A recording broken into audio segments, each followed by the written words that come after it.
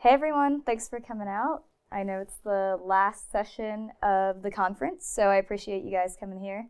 My name is Tara Raj. I'm a program manager at Microsoft working on the C++ team. And here I'm here to talk to you about C++ development with Visual Studio Code. Oh, no.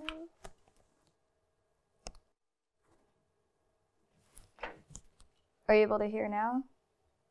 One more time. How about now? Okay, yeah. Yeah? Okay, great. Yeah, so this is actually my first C++ now, so I'm super excited to have the chance to attend and speak. A little bit of background as to what we're going to talk about today. It's going to be a very demo-heavy presentation, and the goal is not necessarily to show you complicated code. I know you've already seen a lot of that this week.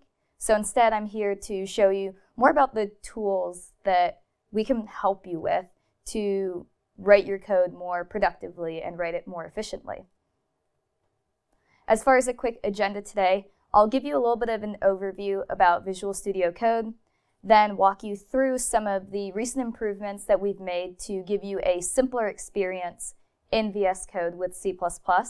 Then I'll take you through some tips and tricks, some shortcuts that maybe you didn't know about already, how we've improved our IntelliSense performance, and then get into some really new goodness that we have, which is Visual Studio Code Remote Development, which was actually just released last week. And then I'll talk to you a little bit about cross-platform development, which is why I have these two machines here with me.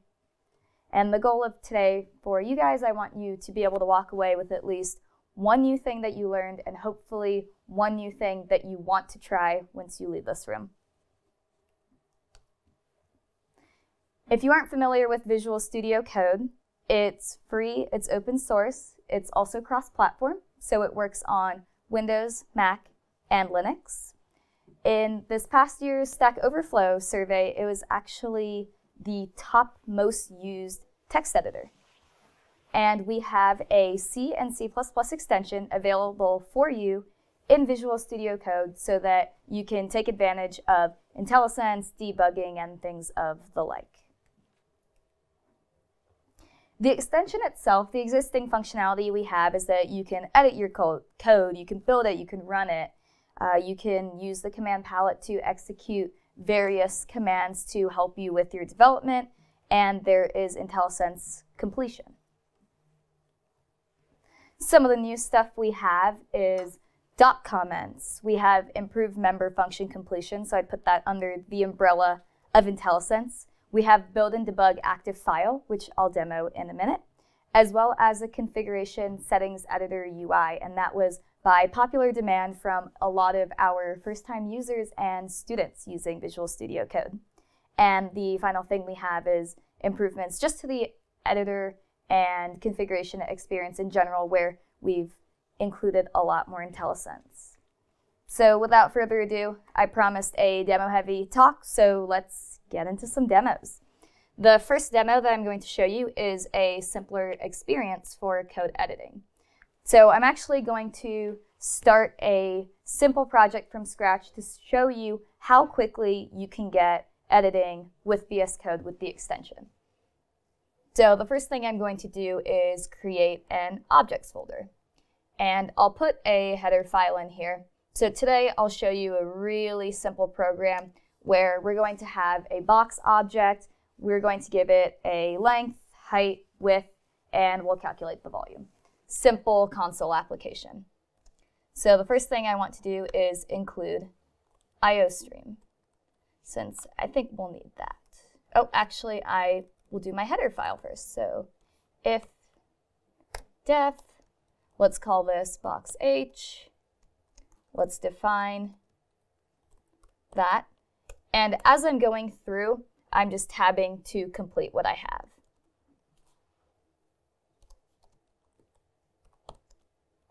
So it's as simple as that to kind of get set up. So let me create a struct. Let's call it, call that box. So it automatically populated that for me based on the fact that the header name of this file is box. So let's create a couple variables. So let's do a length, width, and height.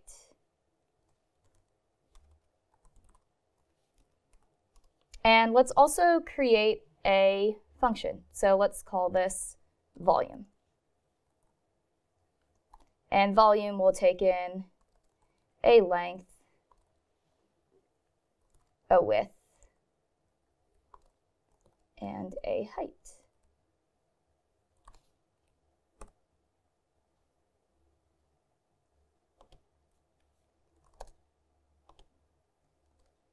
And so with that, I have some simple IntelliSense.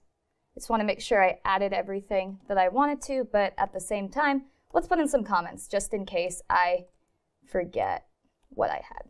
So let's say box object, it takes in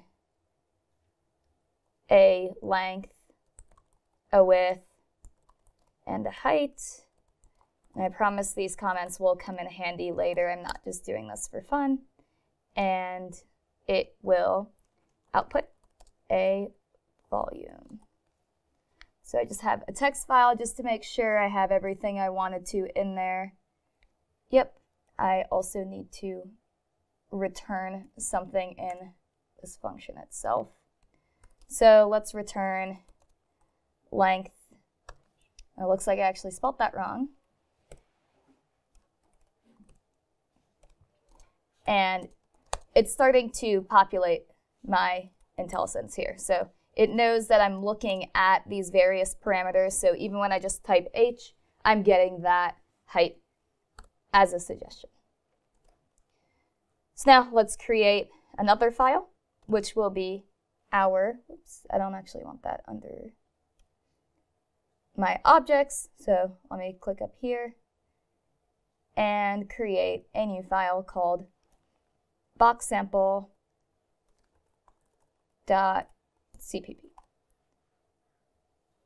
And so in this, now I'm going to include IOStream, and it's starting to populate what I have. One thing that's new is the include autocomplete. So now if I want to include that header file, it'll start to populate what I have. So now that I have objects, it knows that box H is in it.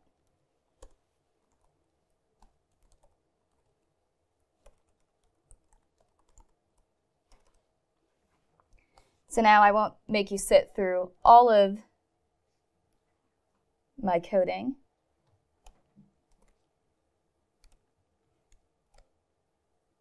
But a couple things that I want to show you here is when I have that box object, remember how I had those comments at the top. So something new that we just added in our March release is when I hover over this, I can see the comments from the header file. And I can also then right click and say go to definition. And that, whoops. So when I'm on my box object, if I go to definition of that, it will take me to where that's defined in my header file. So you can imagine if I had a much more complicated project, I would be able to navigate through a lot easier now. Couple other things that I wanted to point out. Let me take this part out real quick, that we have included member function completion. So when I have that package, if I say volume, it starts to tell me what volume actually has in it. And that would more easily help me complete this function. So I'll take in package.length, same thing again, package.width, and package.height. So all of that pretty simple to get started. One other thing I want to point out is that we actually have multi-cursor support now.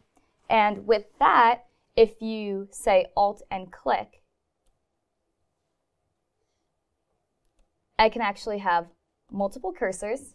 And if I didn't want to call this height, and I wanted to call it top, I can pretty easily change that. But let's put it back to height. And so now I'm happy to tell you guys that starting in our May release, we actually created a really simple way for you to get started with your first program. And that's through build and debug an active file. So really all I need to do is just right click in our context menu and say build and debug active file. Under the hood, what this is doing is it's creating a tasks.json file for you as well as a launch.json file.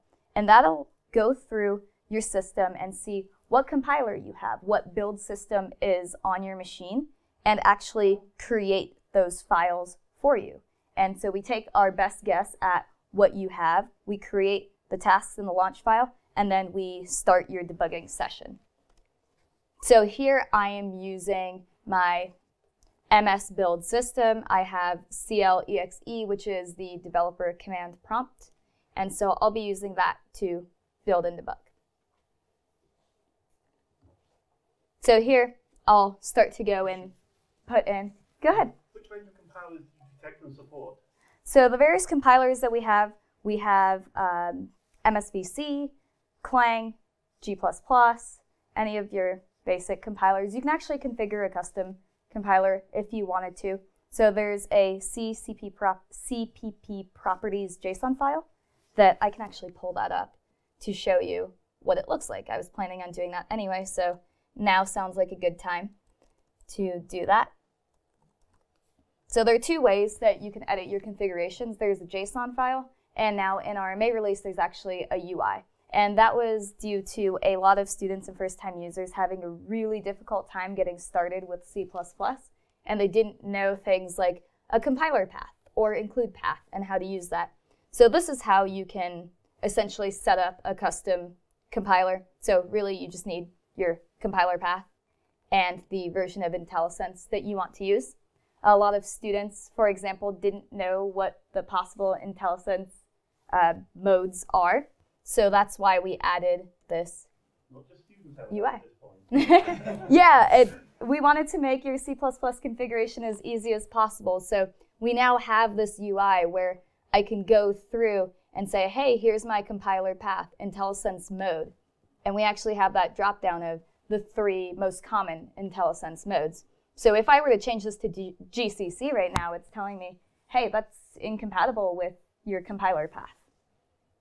And so that's something that we really hope will help people get started with this quickly.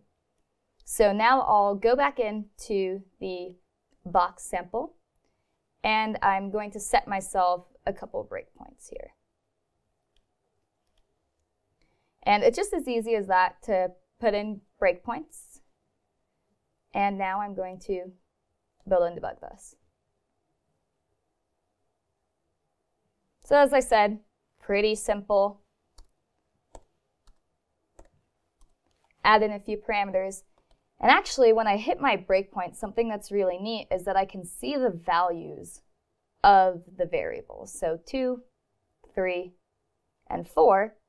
And actually, even if I go over the object itself, I can see what the values there are. So it's really helpful when you're in a debugging situation and you don't want to put in a bunch of printf statements, for example. So this is a way you can see what's actually there. So now I want to go ahead, step over the breakpoint. I see the volume is 24. So pretty simple way to get started with build and debug. One other thing I wanted to point out before I move off this file is, let's say you want to include something like boost or catch2. We actually have a C++ package manager that we've been working on called vcpkg. And if you'd like to see that project, we have a GitHub repo where we have about 1,000 different libraries included in this. And that's under the ports folder if you wanted to look in there. But essentially, what you can do with vcpkg is if you use this integrate install command, you can then get that IntelliSense working in Visual Studio or Visual Studio Code. So if I say #include boost.h, it'll say, hey, add this to your include path. So you'll go into that JSON file that I just showed you guys, add that to your include path, and you're ready to go. So pretty simple way to import libraries and get them into your projects.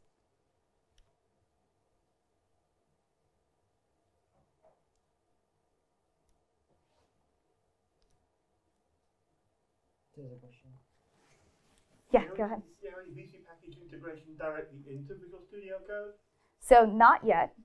It's something that we're working on to get that integration directly in. That integration actually does exist in Visual Studio, though, if that was something of interest to you. But it's pretty easy to set up. You just go to the command line. If you want to install a package, you just say vcpkg install, and whatever the package name might be, you can search for them, you can list your packages. So it's a pretty simple setup. So just to recap what we went over. Go ahead.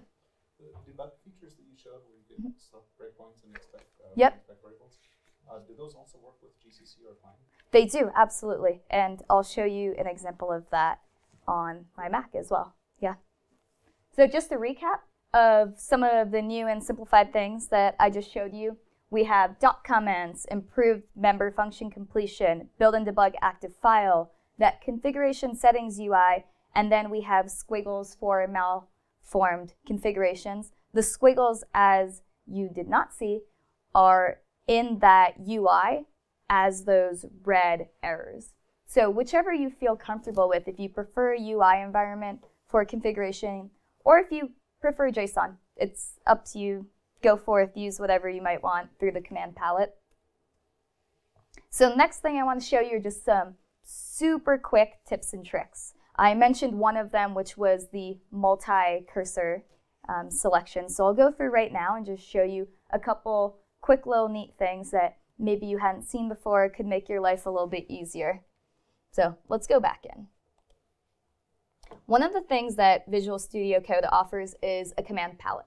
So when you first open up your various files, you kind of just get that editor experience and you don't have much else. So to open up the command palette, you use Control-Shift-P and you can get to various commands. So if I want specific C and C++ commands, I start with the prefix C/C++, and it shows me various commands. So that's, for example, how I could get to my configurations, JSON or UI. We even have tasks. So that's the task file that was generated for me when I went through build and debug active file. So command palette is super, super useful. You can also do things with your command palette related to your integrated terminal, for example. So if I want to, let's say, terminal set default shell, I can actually set what I want the default shell to be. So one of you just asked whether I can build and debug with things like GCC and Clang. So let's set the default shell to WSL bash. And I can open up that terminal. So new terminal, the shortcut for that is Control, Shift, and apostrophe. So when I open up a new terminal, I can actually select WSL. So setting my default shell, set it to WSL bash, and usually I should be able to see one of those. But why don't I flip over to Visual Studio Code Insiders and try it that way.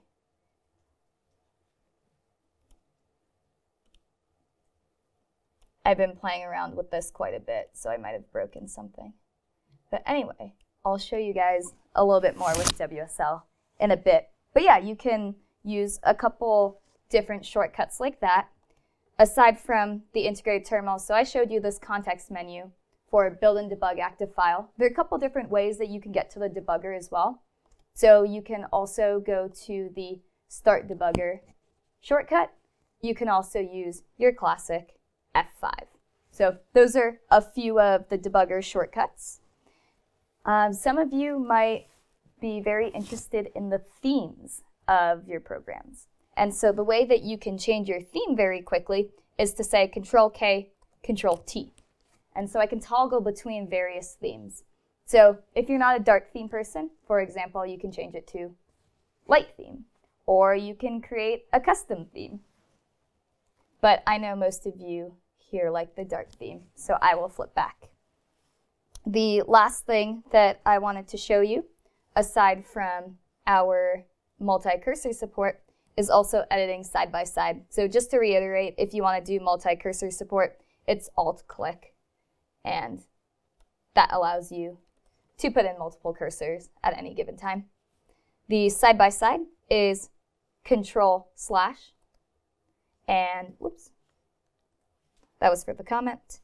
Yeah, and so basically you can go through a number of shortcuts in Visual Studio Code. Most of these menus will also put the shortcuts next to them.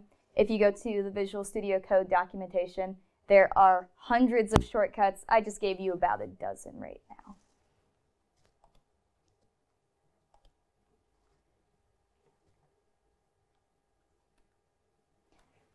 To recap, these are the shortcuts that I just showed. Command palette, if you want to change your configurations, build and debug active file, some of the command line stuff. So this was essentially the high-level overview of some of the Visual Studio Code things. Now I want to dig in a little bit deeper into some of the more advanced stuff. So the next demo that I'm going to show you is improved IntelliSense performance. So I'm going to switch over to my Mac here for this next part. And all of the things that I'll show you on the Mac right now for IntelliSense performance does also work on Windows and Linux, but I thought it could be fun to flip around between operating systems to show you how cross-platform and smooth Visual Studio Code can be for you. So here I am going to open a folder. As many of you are here to learn new C++ things, I had someone earlier this week recommend to me a GitHub project under the algorithms called C++, where you can go through some of the basic data structures and various algorithms to refresh your memory if you're not up to date on them. So I got this C++ project. It's actually pretty large. And previously, we've had a lot of complaints about IntelliSense performance. So we actually went through and added some functionality that was released in May to improve IntelliSense performance. And one of the ways in which we do that is when you open a folder. The other is when you actually load a file in the editor. So here I have a linked list data structure opened up, pretty simple stuff. You'll notice here on the sidebar that I have a little green dot with the VS Code file. That actually tells me that something was changed in there. And so we have this IPCH.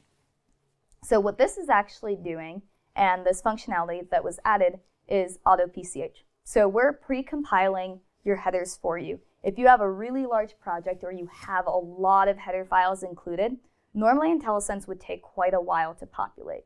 Now with automatically pre-compiling those headers, we can populate your IntelliSense much quicker. And that also works, when you scroll through. This project itself doesn't have errors, but it would allow you to go through that process and get that IntelliSense populated much faster. If you do want to change the settings for that, you can actually go to the general VS Code settings, and it's under IntelliSense caching. So here, you can change your cache path. If you don't want it in that .vs code folder, you can go ahead and change the location to which the precompiled header information is going. You can also change the cache size. So if you see this and you think the default is way too high for yourself, or you want a smaller potential, so the default here is the highest potential amount of space we would take up for the precompiled headers. If you feel that that's too high for your machine or your project, you can go ahead and just change that setting to something lower than that. The other thing, go ahead. So you say that's the per project, not global settings, so I can have multiple projects all consuming 5 gigs of precompiled IntelliSense? Yes. Yeah, so it's a per project or per workspace, and then the global setting itself is not available yet. And there's a blog post that details a little bit more about how the IntelliSense caching itself works.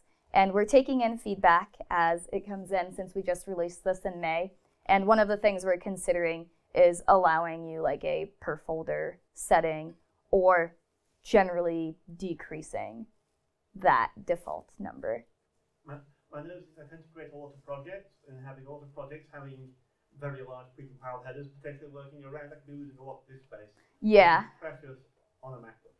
Yes, it could potentially be using a lot of disk space, so we are aware of that feedback. Yeah, just a question, so when our audience asks a question, can you repeat the question so that okay. The question will become? Yes, sure, I will repeat future questions. The last thing that I want to show you while working on a large project is an extension called GitLens. So you might notice here, I can actually see who has worked on this project. And I can look and see, hey, like there were 3 different authors. This person edited it a few months ago. I can actually go through and see what the changes were. So something else that GitLens allows is to see the file history. So I can actually go through and look at the diffs. 3 months ago, there was some changes made.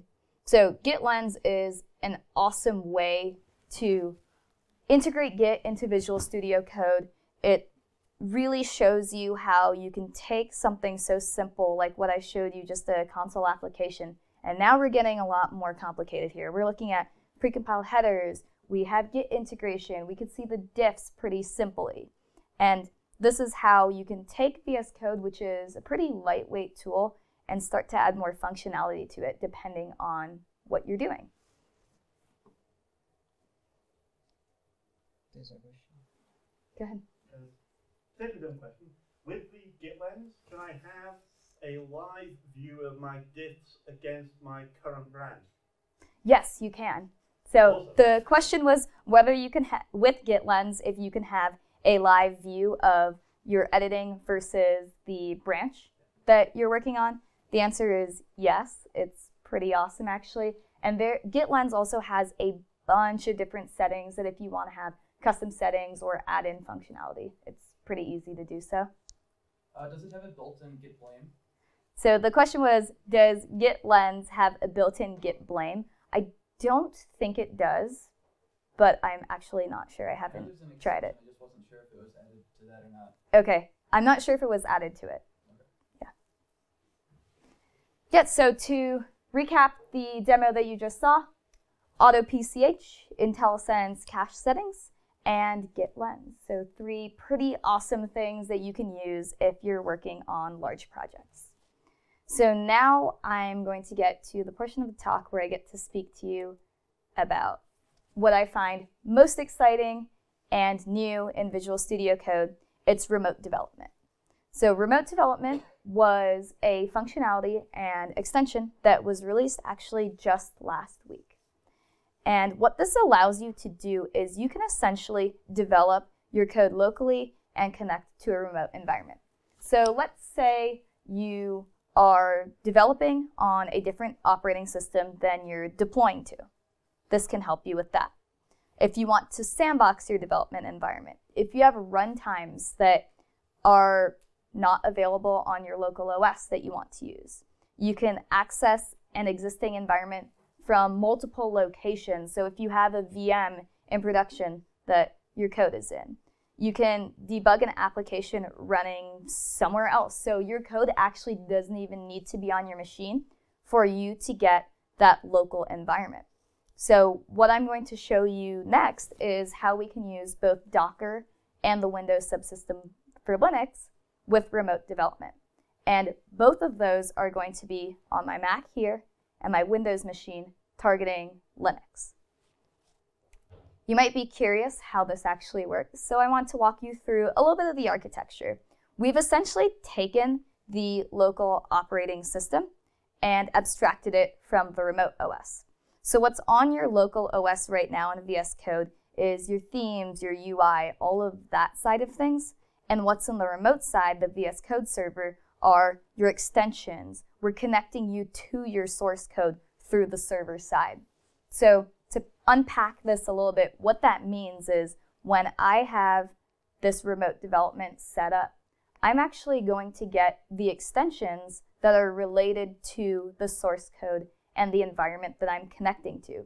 So when I'm on my Mac here and I have a Linux Docker container, I'm actually going to use the C++ Linux version of the extension and get all of the Linux-related debugging, the configurations, and generally the IntelliSense support for that. So without further ado, let's get into a couple demos with remote development. So the first of which I'm going to show you is right here on my Mac. One thing I'd like to mention as well is that this is currently only available in Visual Studio Code Insiders. So that's what this little green logo is. It means that I'm on Insiders. I have a simple Hello World application. What I've added to this is I've added some CMake files and generally used a CMake template to put CMake and GCC inside of my Docker container. I use the Docker extension to set up this container for the first time. I also have the Docker desktop version. So that was a way in which I was able to actually go configure a Docker container. I just linked my Docker account and was able to create an image that way. And so what I have here is the set of extensions that I have. And so if I search remote development, oh, I'm not connected to the internet. So let me just show you what I already have installed. So here in my dev container, I have C and C++ installed. Locally, I have Docker, and I have this remote containers extension. And so when you install the remote development pack, you get remote containers, you get remote SSH, and if you're on Windows, you also get remote Windows Subsystem for Linux or WSL. So here I'm using the remote containers extension, and how I know I'm using that is right here in the status bar. It says dev containers and that I'm using C++. You can also see this little blue icon here next to C++ that shows me I'm using this in a remote environment. So I'm actually using the Linux version of the extension now. And so I can open folders locally, I can rebuild a container, I can forward ports, I can do essentially what you would want to do with the container remotely as far as connecting to it and developing against it. So now that I'm in my Docker container, it actually pulls that up on the integrated terminal. And with that, I can take my simple Hello World application, and now I can debug it with Clang. And that's the Linux version. So with that, pretty simple, execute that, hello from a Linux container. So as you can imagine, as I said earlier in this presentation, that I'm showing you some pretty simple programs, but if you take a much more complex system with C and C++, and here I have my makefile, CMake already configured. Let's say you have a much more complicated environment that you want to share with people at your company. This is going to be super, super helpful for you. You put in your Docker container, you can deploy the containers, you can connect them in a really simple fashion. Like this took me just 10 minutes to set up when I first set it up. Documentation is great on it, and I will be putting out a blog post on some specific tips and tricks on how you can do this with C and C++. So for example, generating the CMake file and how I got Ubuntu, I installed my compiler and everything there. I didn't want to take you through the entire installation process in this demo, but yeah, that's just the basic way in which you can use Docker. And here I used it on a Mac. I connected to Linux and I was able to compile my application pretty quickly. So now I'm going to switch back over to my Windows machine. And here I'll show you remote development now with the Windows Subsystem for Linux. How many of you have heard of WSL before? Okay, so a few of you. What I'll actually do then is explain a little bit about what WSL is. So WSL is the Windows Subsystem for Linux. It's a way in which you can actually get a native Linux command line experience on your Windows machine. And the way in which this is made possible is that you essentially will enable the Windows Subsystem for Linux on your machine, and then you install a Linux distribution from the Windows Store. So right now I have Ubuntu installed, and it is your classic kind of command line environment. So I can do things like apt-get update. If I say lsla, you can see like I have root, I have various different Linux files that you would expect to be there. There's bin bash. So that's essentially the very high-level overview of WSL. If you have more questions about it, happy to answer those as well. But for the point of this demo, we'll be using WSL as a way in which we can get a Linux environment here on Windows, and we're specifically using that extension. So now when I go to look at my extensions, the enabled ones, you'll see I have Remote WSL as one of them. And that comes out of our remote development pack, which gives you those three, WSL, SSH, and Docker. So now I want to take this project, whatever I have here, and I want to connect to WSL to do some Linux development. So if I go down here in that little status bar again, I want remote WSL, I want a new window. And so here I'm opening the remote, I'm connecting to the VS Code server. So the VS Code server that it's saying there is what I showed you in the architecture diagram, where we had our local and we have the remote side. This is the server that is spinning up in this WSL instance for us. So now I have my WSL connected, and I have that new window. I now want to open a project, but I actually don't want to open a project that is on my Windows file system. I'd like to open a project that is saved on the Linux side. So when you install WSL, you get the distro, but you also get a different file system. It's actually a Linux file system. And so I've saved a few projects in that Linux file system using Linux line endings, using the extended Linux attributes for those folders, but I can still open them now locally. So I'm going to open a folder. I have a simple Hello World application. I say OK. Those of you who've used WSL before might be aware of the fact that it's very difficult to find your Linux root file system, rootfs. You have to go through a pretty long string for Ubuntu. It's canonical, group, whatever. Initially, we deliberately made that pretty difficult to find because we did not support the Linux extended attribute for files themselves. That support now exists, so something like this is pretty easy to deal with if you want to go back and forth between editing in Windows and Linux, and when you edit those files, it'll still be preserved. So now I have my Hello World application. I have that bash terminal open. So as we spoke about before, various debuggers and compilers that you could have. I'm here on Windows, but I'm going to use GCC. Whoops.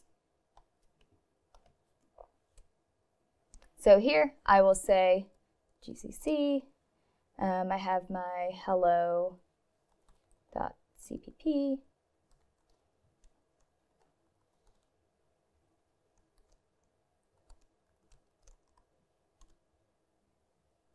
Whoops. I think I needed to link that.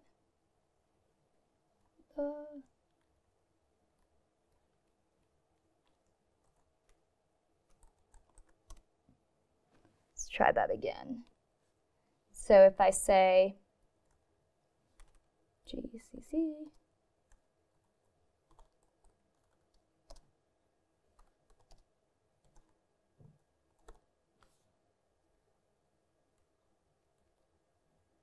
and I wanted to link.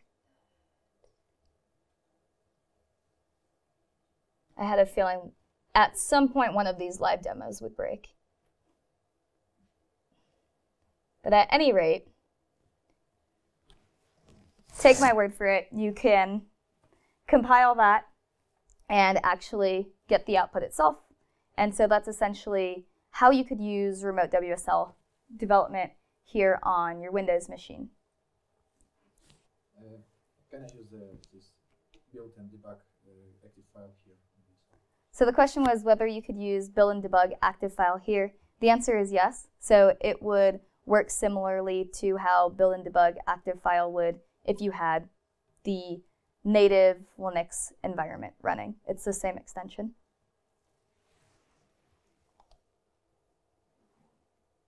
So with that, to recap what we've done with both Docker and WSL. So with Docker, we had the overview of how you can set that up using the Docker extension. Setting up Docker itself is the same as it would be on any other environment. You can get configured pretty quickly with the remote Docker extension, and you can run whatever you want to, targeting any environment. So I showed you how to do it on a Mac targeting a Linux Docker container. With WSL, what we did was we set up the extension, we configured our compiler, and we were supposed to be able to run targeting Linux. And so that's essentially the overview of how remote development works. The last thing that I had to show you today is cross-platform development made easy. So once again, with WSL, you can really go through this C++ development experience on Windows and target Linux in a really lightweight fashion. I'm not connecting to a fully featured VM to do this, and I'm able to work locally in a pretty simple way. So since some of you are not as familiar with WSL, I'll show you a couple basic things of how you get started and then show you how you can then target Linux with this. So one of the things I can do is apt-get install update. Pretty simple. I'm not connected to the internet, so I don't have that update. If I do something like screen fetch, what I want to point out here is it says my operating system is actually Ubuntu, and it says that it's running on this kernel that has Microsoft in it. So essentially what's happening here is I have the Linux user mode, and it's running on top of the Windows NT kernel. So we have an LX core sys binary that actually takes these system calls from Linux and translates them into something the NT kernel can understand. So that's why here it's telling us that our operating system is Ubuntu, but the kernel itself is Windows. So there are various things that we can do, but as far as C++ goes, I can open up my samples. So I had in here the main.cpp file. So let's say I want to open that up in Notepad.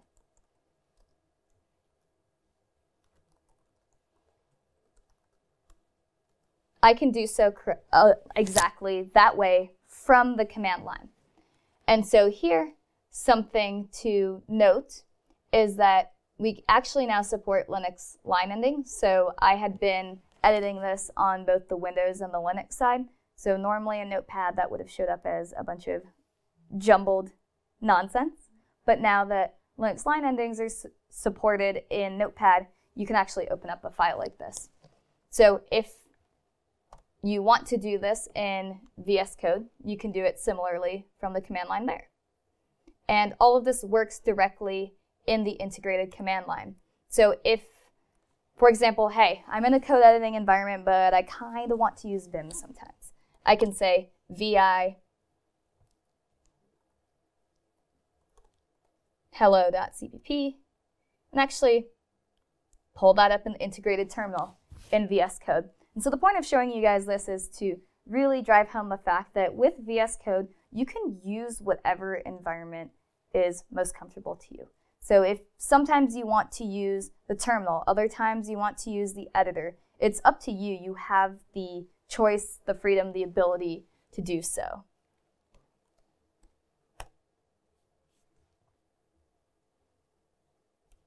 And with that, that basically takes me to the end of all the demos I had for you.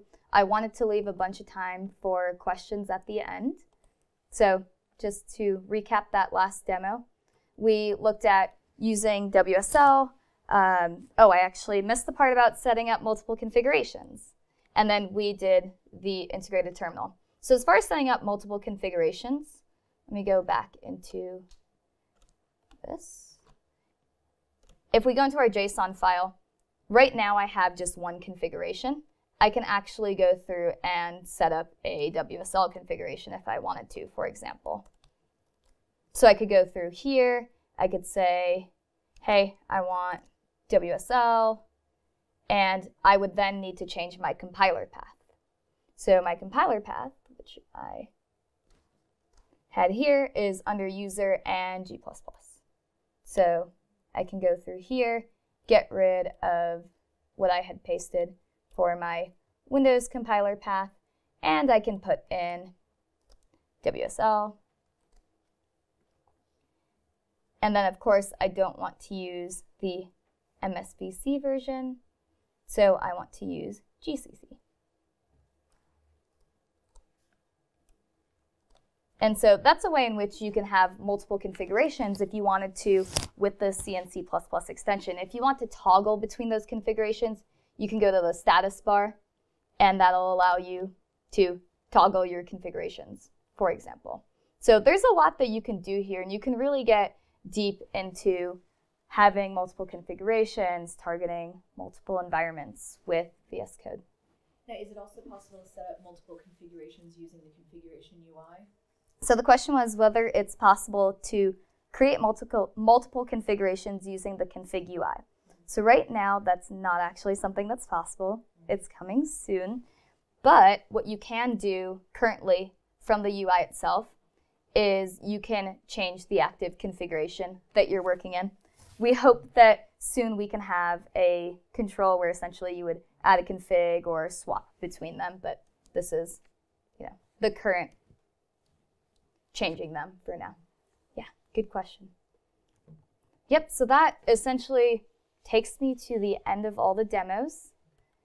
I'll leave this up here in case you guys have any resources that you'd like to check out. As I mentioned, we'll have a few blog posts coming out on remote development soon. Question? Yeah. How does this integrate with Visual Studio? Is there any way that I can open existing VC projects from Visual Studio in Visual Studio Code? So you can open up your, the question was whether you could open up Visual Studio projects in Visual Studio Code. The short answer is yes, you can open up essentially any project files, any folders that you might have, and specifically C++ will work between Visual Studio and Visual Studio Code. You can also open up your VS Proj files. Something that we recently added to Visual Studio is remote development support. So if you wanted to do what I showed you here with WSL on VS Code, you can do the same in Visual Studio now. And that was in 2019 Preview 1 Update 3 that just got released. So you can really go through this cross-platform development scenario quite simply now. I have two questions. Sure. One, does this support USB debugging? So the first question was whether this supports USB debugging. Yeah. The answer is yes. You will need to configure it, however.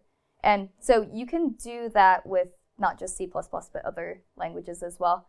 It's generally a configuration that you will need to set up in your launch JSON file.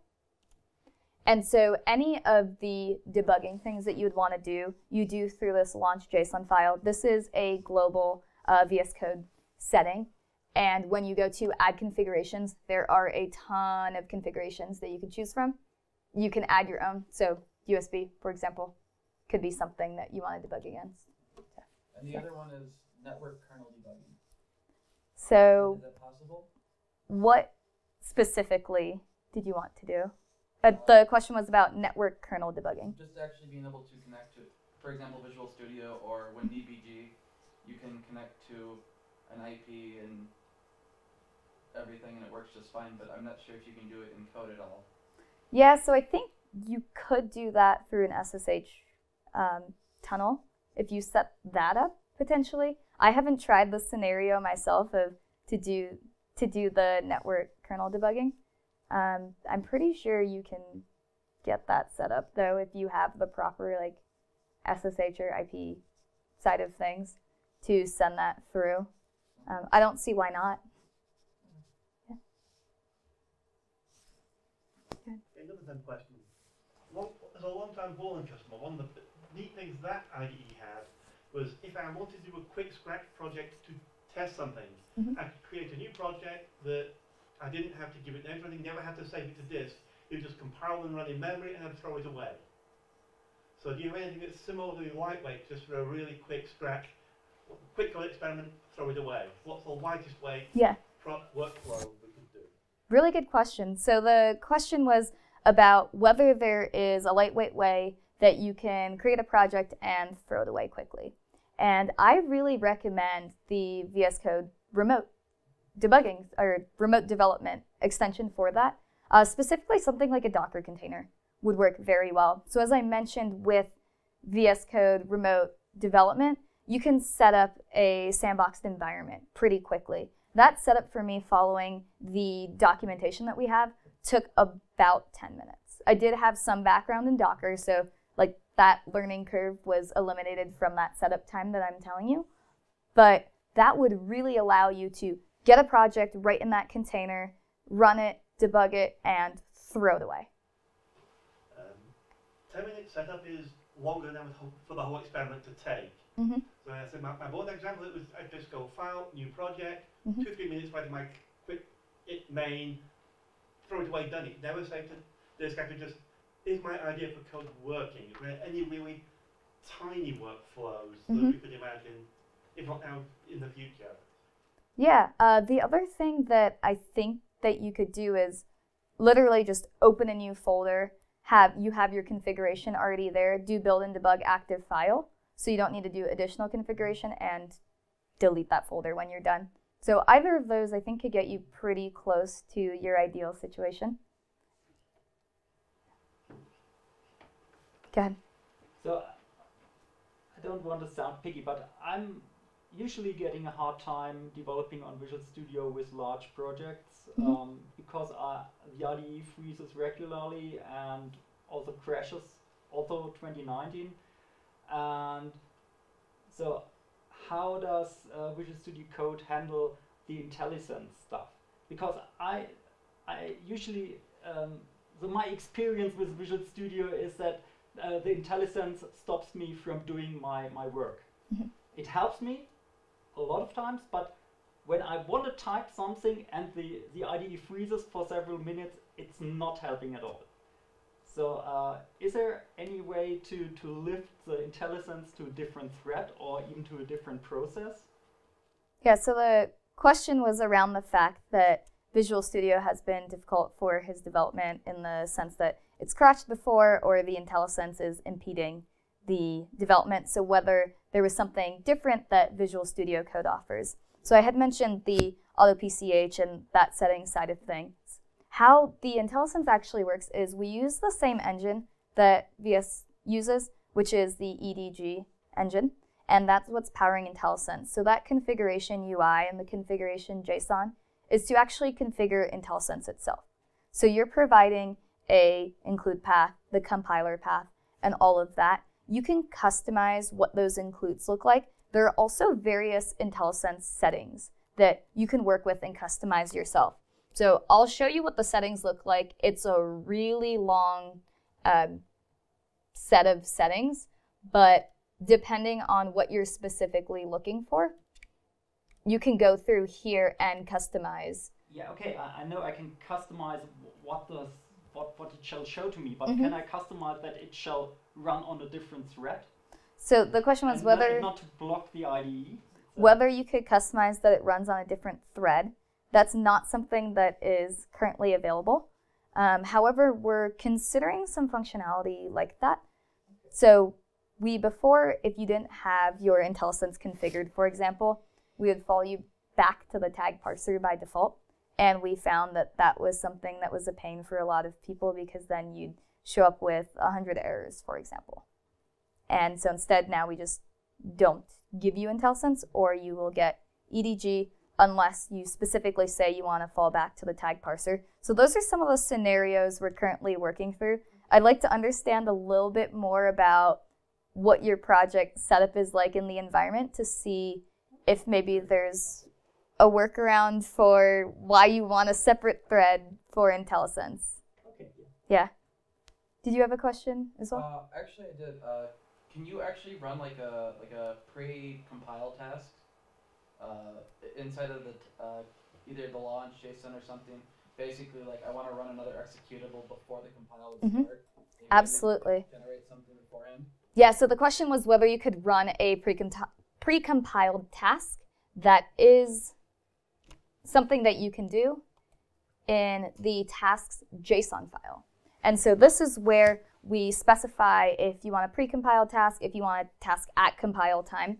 And for example, here you can put in the various commands, you can add arguments. So really you can customize it in a number of ways. You can even select what kind of shell you want, what kind of compiler. Yeah. So you can get pretty deep into that. Any other questions? No? All right, well, thanks everyone. And I'll put up this slide just one last time. If you want to reach the team, we spend a lot of time on GitHub and Twitter. So announcements generally go on Twitter. People will ask us questions about their specific issues that they've run into, as well as GitHub. If you have any issues that you're able to repro, please do let us know. Feature requests, we're working a lot more in the open now on GitHub. So with the configuration UI, we actually put up our spec on GitHub and asked for feedback. So please do participate. Tell us what you want out of the extension. It's currently in preview. We're working to get it out of preview, but we want to hit certain quality bars. And so that's why I was so excited to come here and speak to some of the experts, so you guys could provide us with some feedback of our roadmap and the direction we're moving into. So with that, enjoy the rest of your Friday and the rest of your weekend. If you're staying in Aspen, hopefully it doesn't snow again tonight. Thanks, everyone.